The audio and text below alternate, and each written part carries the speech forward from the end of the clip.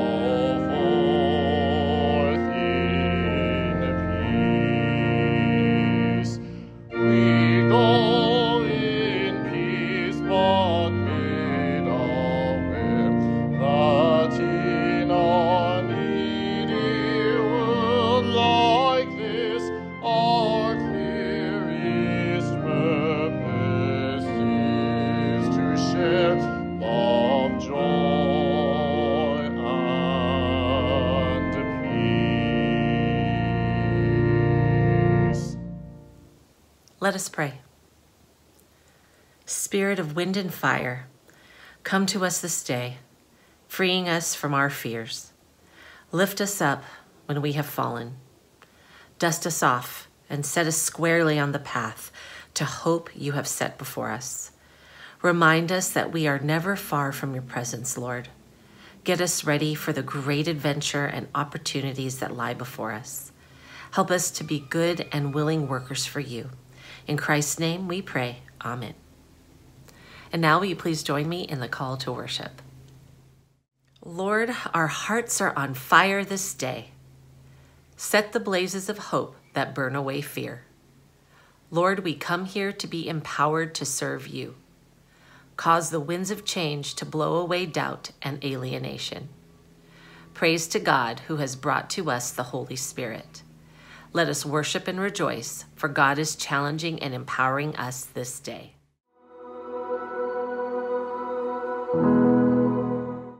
Hey kids! Well, take a look at the background behind me and notice the fun and colorful balloons floating up into the air. This got me thinking about things that we use day to day that need air in order to function and be useful. Things like balloons, or maybe a basketball, or tires on cars. I also got these fun little pouches of air inside of a package that I received yesterday, and it had some fragile items inside. So these little pouches protected it. Now, can you imagine if this pouch didn't have air, or if a tire didn't have air, or balloons and basketballs for that matter? They would be really useless. And this is a great way to learn about the church, especially today. It's a special day called Pentecost, and this is when the Holy Spirit came down into the church and breathed life into it. Before the Holy Spirit, the church was lifeless. when the Holy Spirit came down, people started to witness and share the good news of Jesus with everyone they met. Even if they didn't speak the same language, it didn't matter. If they were talking about Jesus, people could understand every word that was said. Well, thousands of people then joined the church, and the church grew and grew and became alive. It was a great and important event for the church. And we kind of consider it our birthday, actually. So happy birthday to our church. And remember, just like a balloon needs to be filled to be all that it's intended to be, we need to allow that Holy Spirit to fill our hearts and souls and allow us to be everything that God wants us to be. Have a grateful day.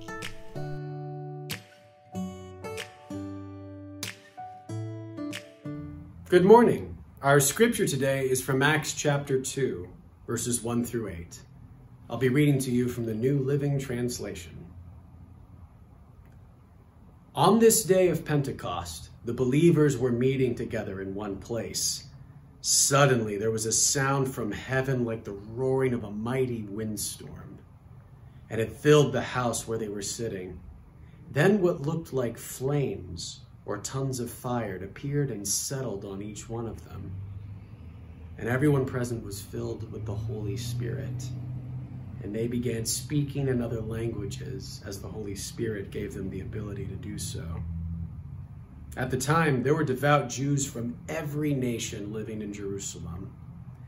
When they heard the loud noise, everyone came running, and they were bewildered to hear their own languages being spoken by the believers. "How can this be?" they exclaimed. "These people are all from Galilee, and yet here they are speaking our own native languages." The word of God for the people of God. Thanks be to God.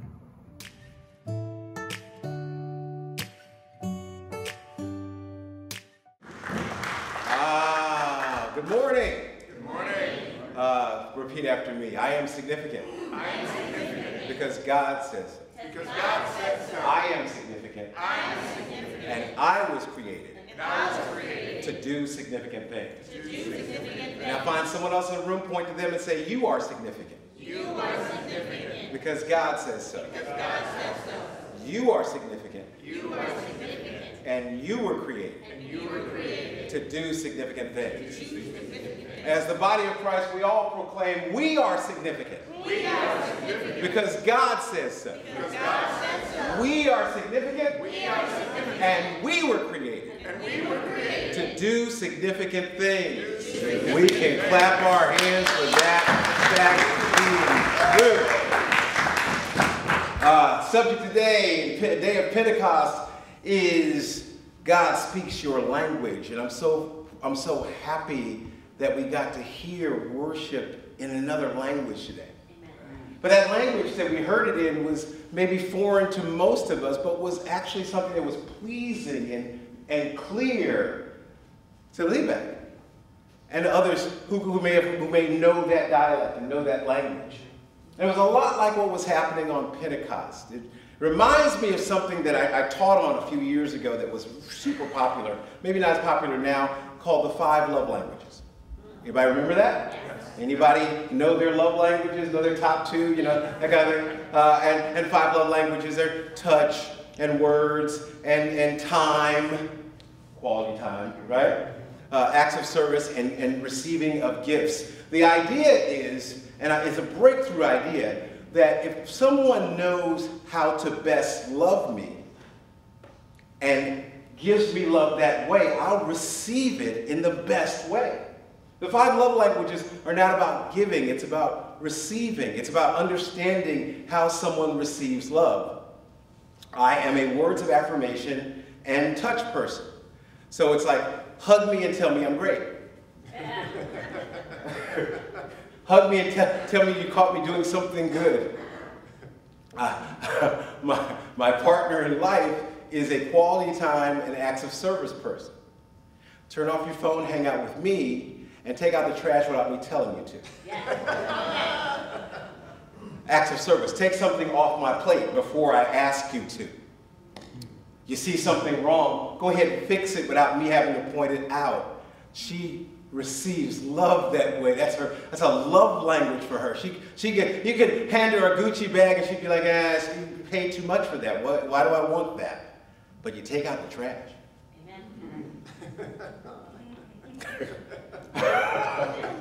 And it goes that way for different people. They hear things a certain way and they receive it completely and better when they hear it in ways that they actually understand.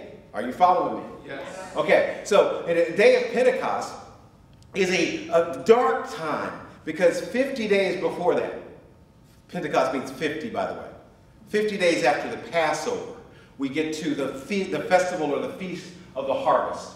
The harvest feast, the Feast of the Weeks. The first harvest comes in May, June, and there's a huge festival where everyone comes back to Jerusalem and they bring some of the fruit of the first harvest. And that harvest is now made into the loaves of bread that are used in the temple, as well as distributed around to people who are in need. It is a wonderful festival that is saying that we are grateful to God who makes a harvest possible. Right? So they come together for the festival, but people come from everywhere. Jewish people who are born Jews, as well as those who are proselytes, those who have become Jews and been grafted in, have converted to Judaism. People are coming from everywhere, but also you got to know this is Palestine. This is a place where not only Jews live, but Gentiles lived as well. My point here is that the Pentecostal experience was an experience that wasn't just happened to pure Jews. It was one that was doled out severally, doled out to everyone who was around.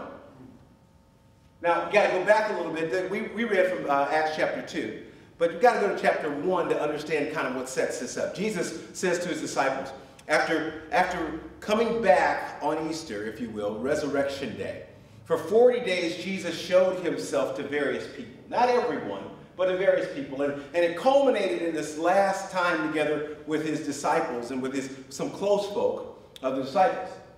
And he says these curious words. He says, you go to this place and wait. See, there's something about in dark times, those are times where it's time to quiet down and listen and wait. Go to this place, this upper room place that we've rented out, and stay there. And one day soon, the Holy Spirit will come upon you, will fill you, and that give you the power to be witnesses. The power to be witnesses, not only here in Jerusalem among the folk who all look like us and believe like us, but to Samaria, which are the folks who are our distant cousins that we don't like, to the outermost parts of the world. Jerusalem, Judea County, Samaria, out in the suburbs, further out in the exurbs, and people that we really don't like who moved out there, as well as the outermost parts of the world. Those places were all represented on the day of Pentecost. And out comes the Holy Spirit in the form of Peter, who was part of this group where this miraculous thing happened. We wear red to signify that fire came. A fire came. Pentecost, by the way, is not a quiet day. Pentecost is not a quiet holiday or quiet high holy day. It's the loudest of the high holy days, because they said that it was like a mighty rushing wind that came into the building, and that tongues of fire, like fire, came and sat on the people and filled them. They were all filled with the Holy Spirit, and it gave them an empowerment to actually speak to the world in the world's languages. That day it says that Peter goes out and he proclaims what these people in the room already knew. Jesus, born, raised, lived, died, crucified, raised, Messiah. And the Spirit has now come. Now this embodied grace has gone, but this disembodied grace that can be everywhere all at once and fill us is now here. They pour that out and say, is, in essence, understand, everyone, what we've learned here is that it ain't over till it's over. And it ain't over till God says it's over.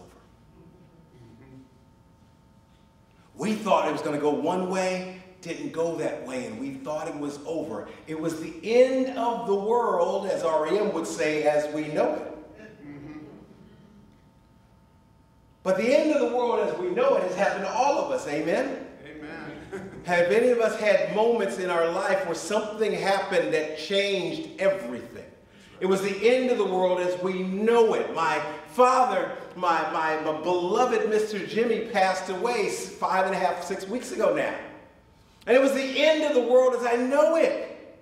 It'll never be the same. We'll never have breakfast again. We'll never sing together again. We'll never hang out together again. I'll never hear stories of Korea again. I'll never hear stories of him being in a quartet again. It's the end of the world. We'll never have his presence and his sweetness and his love anymore in this realm. It's the end of the world as we know it. But the REM writer was right when he says, but I feel fine. Yes. Because the good news is that I'm going to see my Mr. Jimmy again. The good news is that my Mr. Jimmy's in a cloud of witnesses right now, cheering me on right now. He's being black church right now for me right now, giving me all the amens I'm not getting from you. He is giving it to me in a way that I can feel you, Mr. Jimmy. I can see him rocking a little bit as I'm speaking, and he's waiting for me to say something like, can I get an amen, so he can give me a big amen. That's just Mr. Jimmy right now. He's translated. It was the end of the world as I know it, but I feel fine.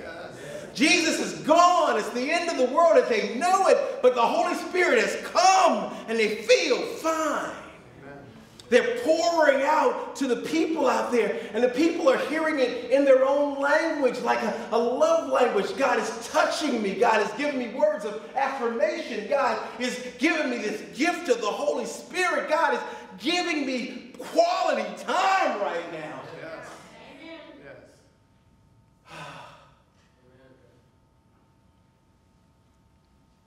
God speaks your language.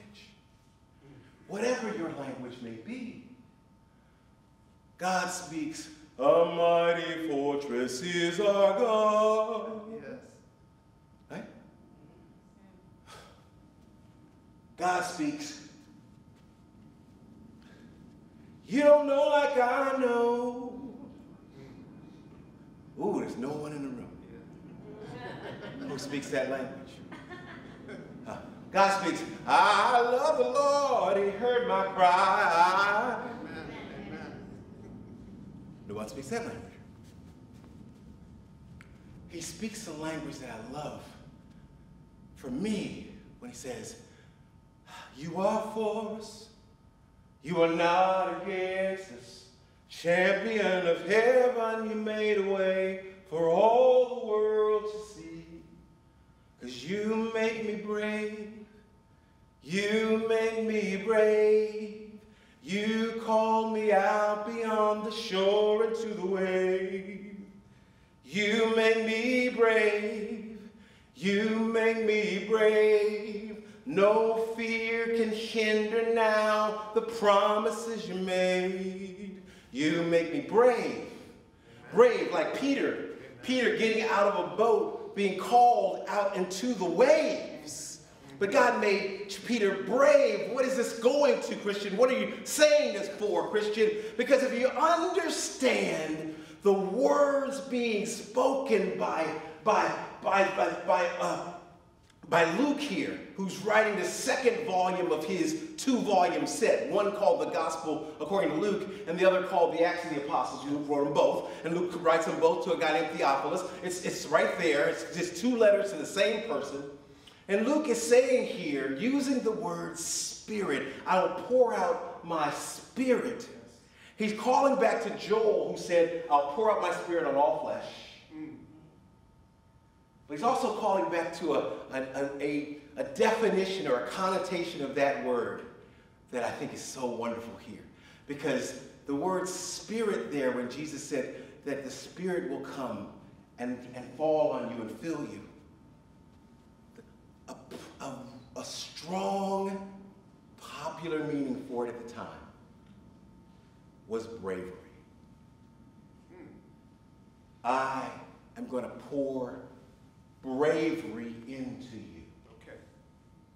I'm going to pour courage into you.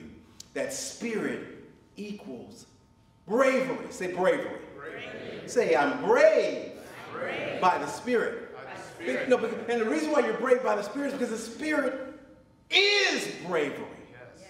Yes. Oh, if you catch this, it's gonna rock your world. It's gonna rock your world.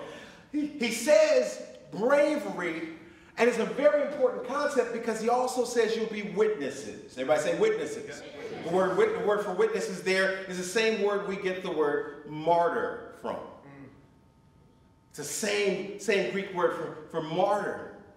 And martyr was understood as a concept. It was understood as the ability to say, I witnessed something that I believe. I recognize as well that there's opposition to what I witnessed. There's opposition to my belief. Yes. Right? So I witnessed something, but I also know there's opposition.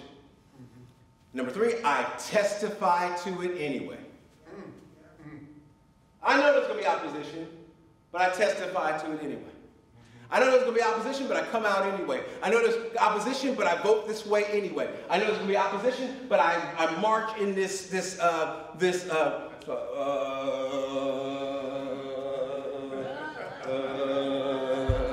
I march in this picket line anyway.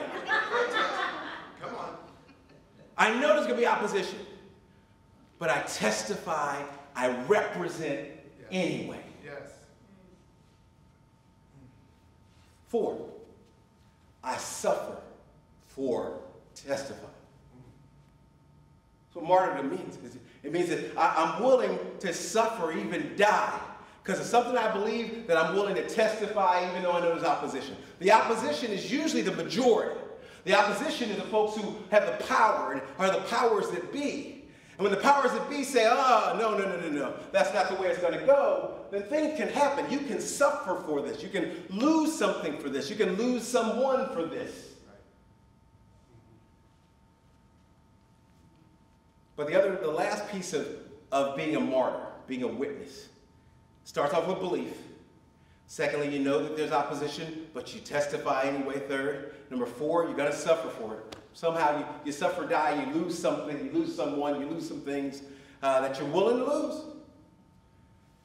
And 5, at some point you're vindicated. At some point you're commemorated. See, martyrdom also comes down to a point where people finally come around and realize you were right. Yes. They realize what you believe was right. Yeah, so at the time that it happened, Martin Luther King was not the most popular person in America. That's right. Y'all do get this? Yes. He didn't get killed on the day of the Dream speech. Nope. Hello?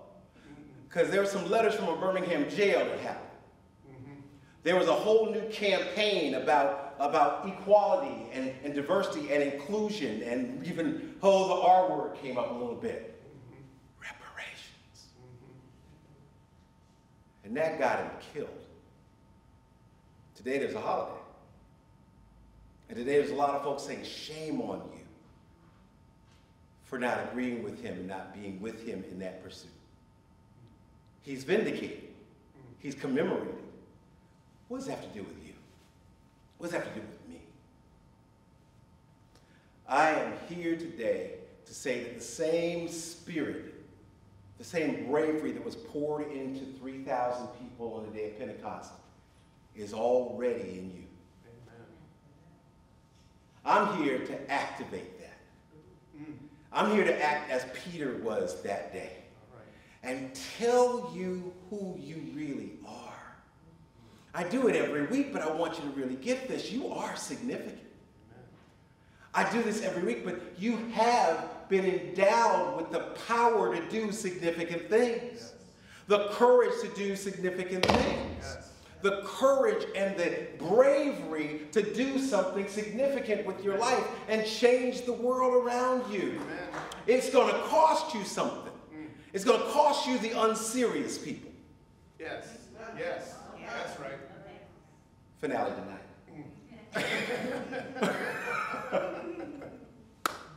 I love you, but you're not serious people. It's going to cost you unserious people. It's going to cost you the folks that you thought were your friends but really aren't. Hello. Yes. It may cost you it may cause some betrayal by people that you care about the most. You might get hurt because you're standing there and you're standing firm on your belief, and there's somebody that you love who's on the opposite side who is going to kill your character. Why? Because you believe in inclusiveness, for example. Yes. Because you believe the gospel is poured out on everybody, and the gospel's for everyone. That there is no one who can't be on a pew because of anything. You believe that, and there are people who say, no, I can't go to your church. You're letting anybody in. I can't go to your church. You're letting anybody up there. Yeah. I can't go to your church. You're baptizing anybody and you're giving communion to anybody. I can't go to your church because you're feeding people and you're taking care of people. You're clothing the naked and taking. I can't go to your church. You're too much about justice and not about Jesus. Who believes that stuff? The majority of people. The majority of church people. NoHo first. Y'all are unusual. Y'all don't just have pretty days of diversity. Y'all do diversity every day. Every single day. You honor someone coming up here and singing an Aboriginal song. You honor someone coming here and dancing a Native American dance with a hoop that just blew my mind. Yes. You honor people coming up here and doing readings that connect the hero's journey with the culture that they come from, and we all are better for it. We all are bigger for it. And no, there aren't thousands of people in here, but who cares? That's right. That's what it costs to stand up. That's what it costs to be witnesses. That's what it costs. We've seen a Jesus who loved all. Amen. We've witnessed it. We know there's opposition. We know there are people out there who say, no. There are a whole lot more conditions than you're putting out there. This grace thing can't be that easy. Can't be that inclusive. Cannot be. There's opposition. But you know what? You all put a statement, a strong statement of inclusivity in front of your bulletin every week anyway. You all call yourself open and affirming, and you call yourself inclusive. Why? And it's in defiance to the norms. It's in defiance to the evangelical norms. It's in defiance to the culture.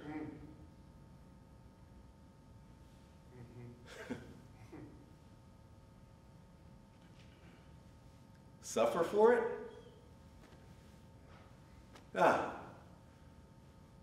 It's the end of the world as we know it, but I feel fine. Yes, amen. I come here every week, and I don't care if there's 2 of y'all or 50 of y'all or 1,000 of y'all. We gonna have church. Amen. Yeah, we're gonna praise Jesus. Amen. We're gonna call ourselves and each other significant. Yes. And we're gonna leave here with something we can do in this world. Yes. Or at least the call to do something significant in this world. And the way I see it is the same way that they must have seen it there on the day of Pentecost. It started with 120 folks who got it. And they walked out, and they didn't know what was going to happen, but they started talking to a crowd of 3,000. And in that crowd of 3,000 was every love language and virtually every known language there was.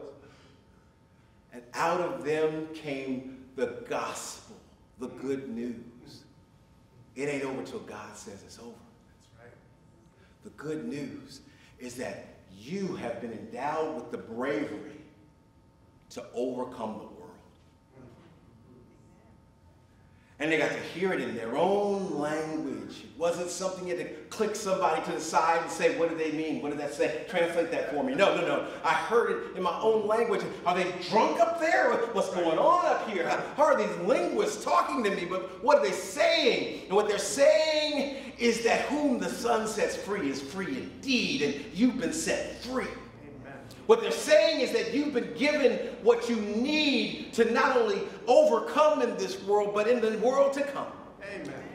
What they're saying is no weapon formed against you will prosper. Because you've been given the courage, the same courage that let the people march around Jericho and see the walls come down. The same courage that let Esther stand up to her husband, the king, and tell her her truth about who she's from, who she is, and what he needs to do. The same thing that got Peter to say, I don't know about you 11 guys who are really scared, but I'm getting out of the boat out there with Jesus.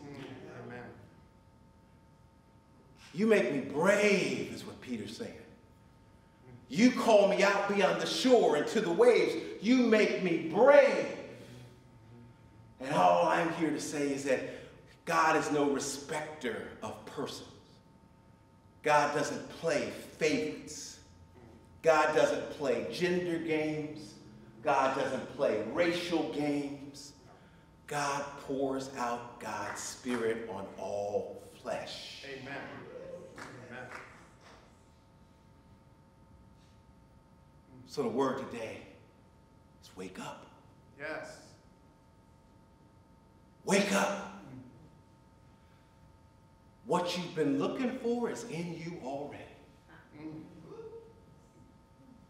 Who you've been looking for is in you already.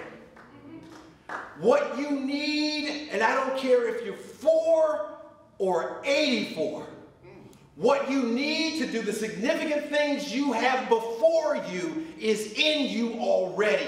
Yes. Yes. You have the power to be witnesses. And now, with that power, going forward, next week, we're going to do a little coaching session. Okay. We're going to get real practical. I got 4 more weeks, y'all. And in this 4 more weeks, there are 2 things I want to accomplish. The first is to get us beyond hearing into doing. Okay. All right. The second, I'll take those 2 claps. The second,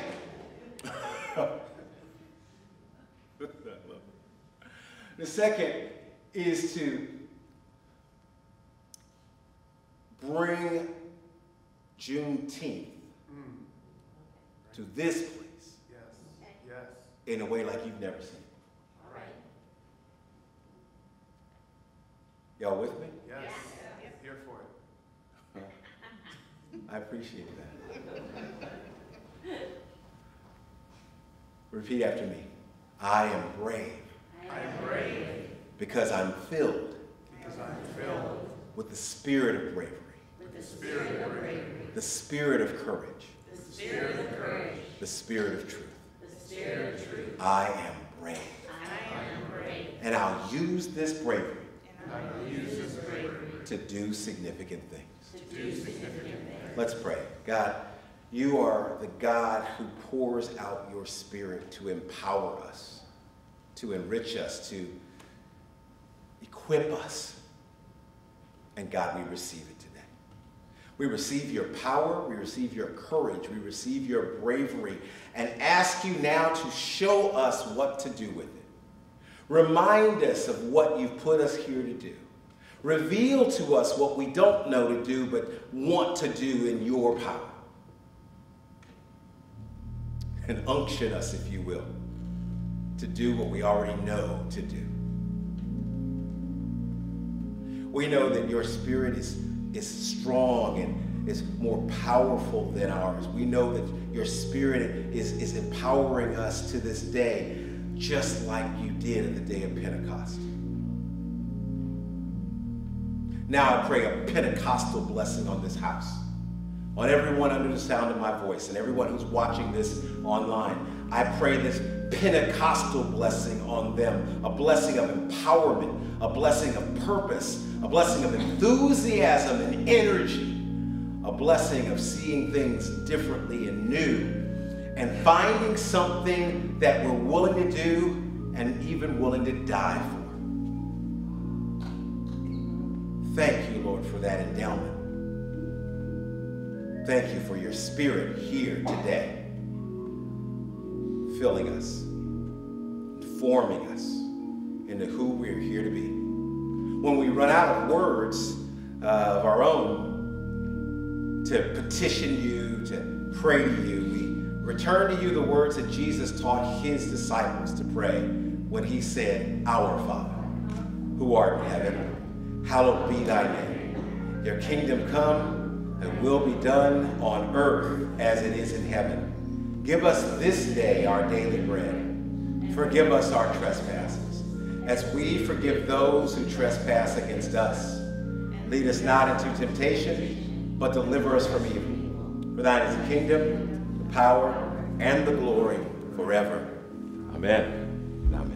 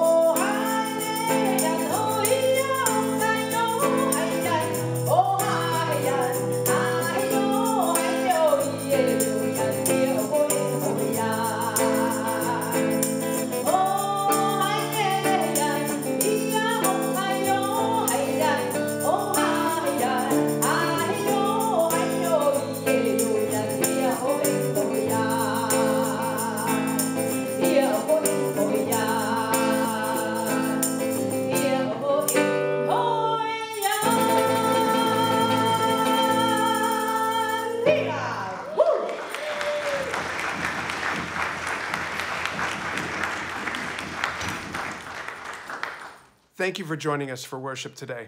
God bless you.